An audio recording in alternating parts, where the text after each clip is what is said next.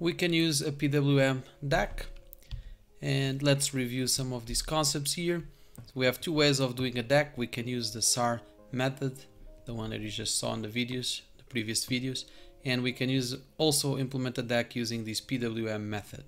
So now let's focus on this PWM method and see how it works. And pretty much works by generating a PWM signal and then passing through a low pass filter that is going to give you just the DC component of your signal. So if I look at the low pass filter, the frequency domain, your square wave is going to have a bunch of harmonics here, but it's going to have a DC component. And if I apply a low pass filter, I can eliminate all these high frequencies and just allow the DC component to pass. So how do you do this low pass filter? You can do a passive RC circuit, so just connect a resistor with a capacitor connected to ground, and this is going to implement this low pass filter. There are some challenges on implementing a PWM DAC, and All About Circuits does a very good job explaining that. I highly recommend to go over this article for more details. Pretty much we have a ripple and response with one pole, so this is just a one pole filter. And what values are you going to pick to position that cutoff frequency?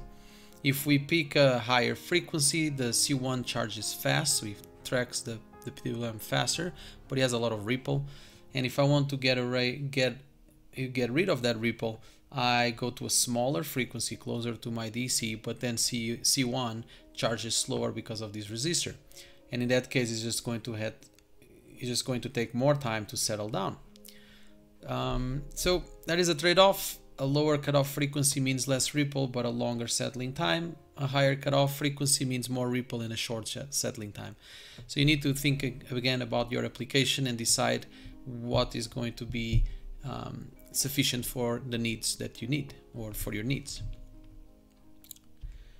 Then we can actually increment the poles. We can do two poles, like by either applying an inductor or another capacitor in a different configuration.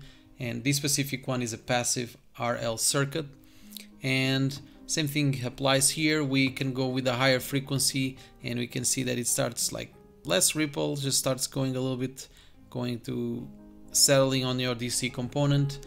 But if I go a smaller frequency, you see that starts like behaving good. The trade-off of this one is that higher hurdle, it definitely improves the performance, but they also increase the cost and complexity of your circuit because you need to buy more components.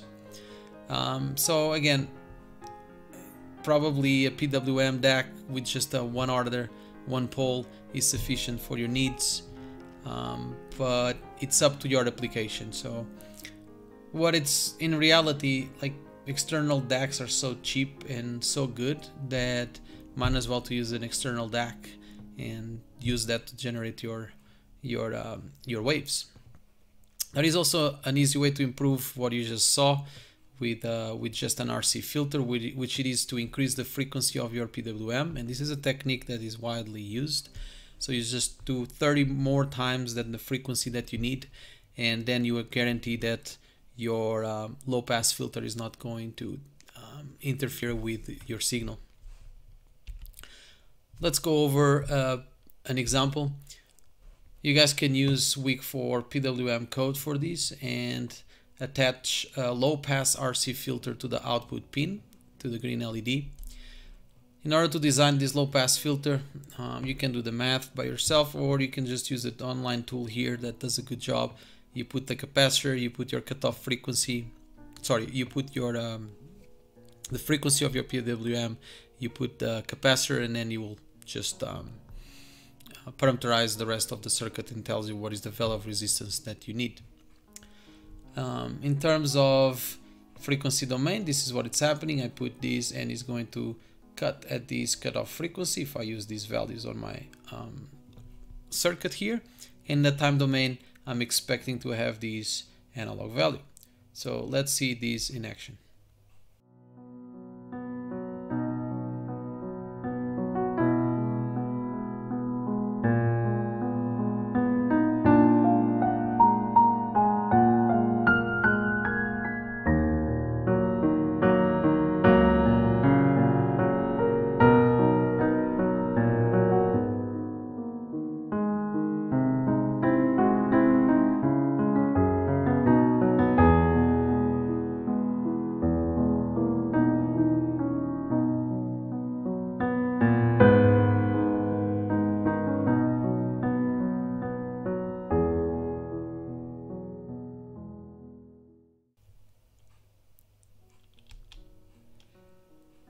Now let's cover PWM DAC as a wave generation. So the previous video shows an analog value be like putting out on the DAC, but what if I want to generate a sine wave or a triangle wave? So what do I need to do? Well, in that case I need to encode the sine wave on my PWM, and this is an example on a PWM wave that if you feed this and then you put an RC filter, is going to give you a sine wave. This is just with 12 points. If you have more points, it's going to have more resolution. And the code is pretty much this one. What we do is, I have here two tables, one a lookup table with values for 12 points and another one for 24 points for a sine wave.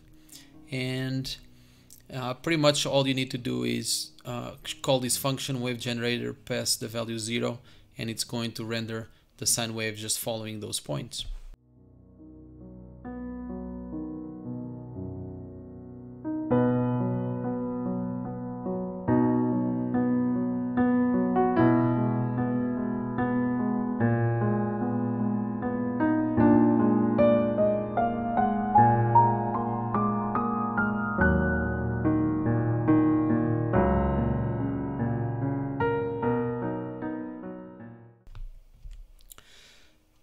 Now, how do we do the sawtooth wave encoding? So we encode slightly different.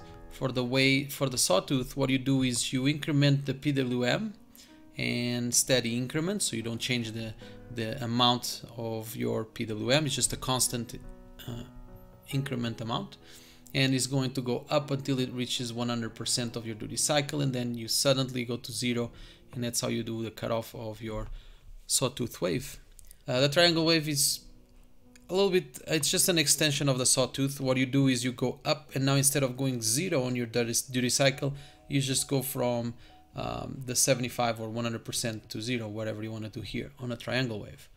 So if I look at the code, it's going to be case 2 and case 3 of your wave generator function. And so this one is doing the sawtooth, so it just goes from 0 to the max, and then it cuts when it repeats again, just goes back to 0. This one just goes from 0 to max, and then from max to 0 to do the triangle part. Pretty straightforward. I'm doing increments of 50. You can play around with this, so you can have more or less resolution. It's just going to influence your frequency here. Let's just see this in action.